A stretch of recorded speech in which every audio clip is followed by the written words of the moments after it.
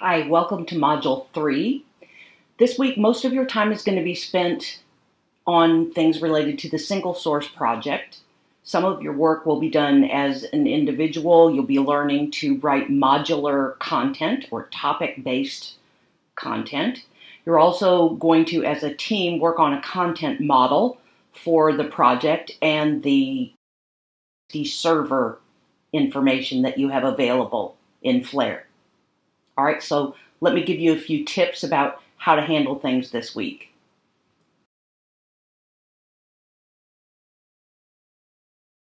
So as I said, most of your work is in the single source project, so it appears in orange on the Gantt chart. By midweek, you're going to work as an individual to complete that topic-based authoring tutorial. It helps you begin transforming content. By the end of the week, your team will have created a content model.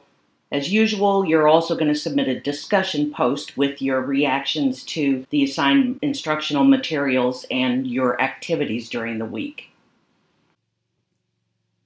You're going to complete an individual tutorial this week to develop literacy and authoring modular content.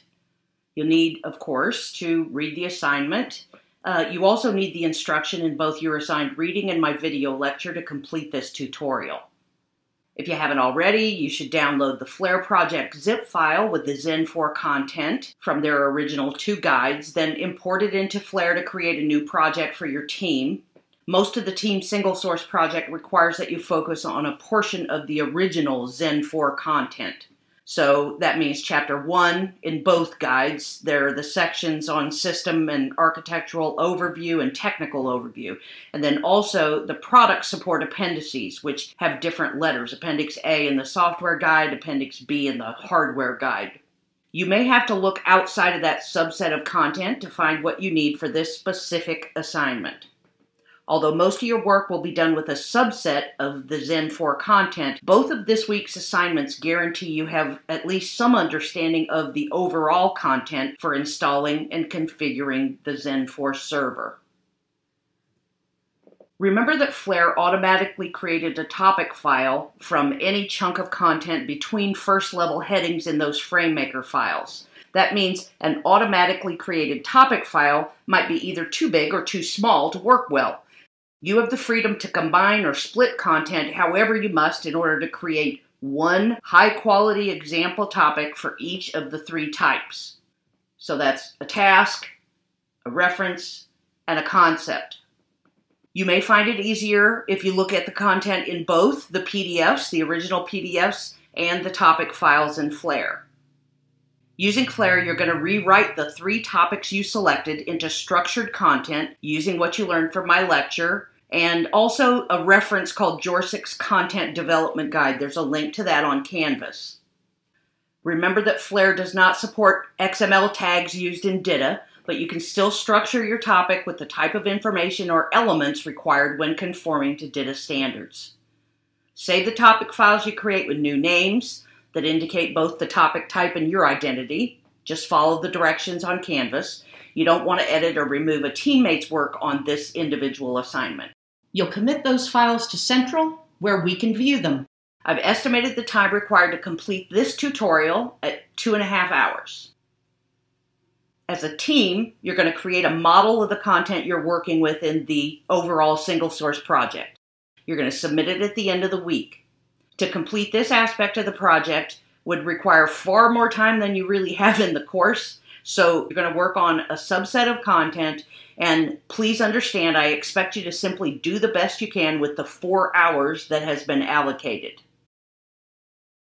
So to begin, obviously, you need to read the requirements for the assignment carefully. Watch my video lecture. It teaches you how to model content by structuring it at the topic level using DITA principles. You'll use that on the individual assignment. And then at the macro level using information architecture principles here from my lecture. You're going to work from a simplified content inventory of the Zen 4 topic files in Flare. I'm supplying that to you instead of asking you to complete a content inventory on your own. You just download that spreadsheet from the assignment on Canvas. Your team will build a content model by working at 2 different levels, the micro level for the individual topic files and the macro level for all the Zen 4 content you have. At the topic level, your team's going to categorize each topic file in the content inventory as one of the 3 base data types. You're also going to create one topic template in Flare for each topic type in your Zen 4 content. At a minimum, you're going to create 3 base data templates. After you get to know the Zen 4 content, if you decide that it really requires, let's say, 3 different task types and 2 different types of references, that's totally up to you.